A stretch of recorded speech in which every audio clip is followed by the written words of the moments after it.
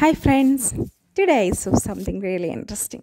I was walking along the beach and I saw this hermit crab stuck in a plastic bottle. I thought it was in trouble, so I helped it out of the bottle and put it back on the sand.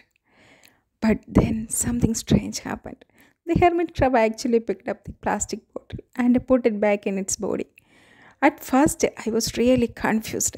Why would the crab want to carry around a piece of trash? But then I did some research and found out that hermit crabs actually use all sort of things as shells, not just the typical seashells you might expect. They will use anything that fits and is sturdy enough to protect their soft bodies, even if it's a piece of plastic. Thank you.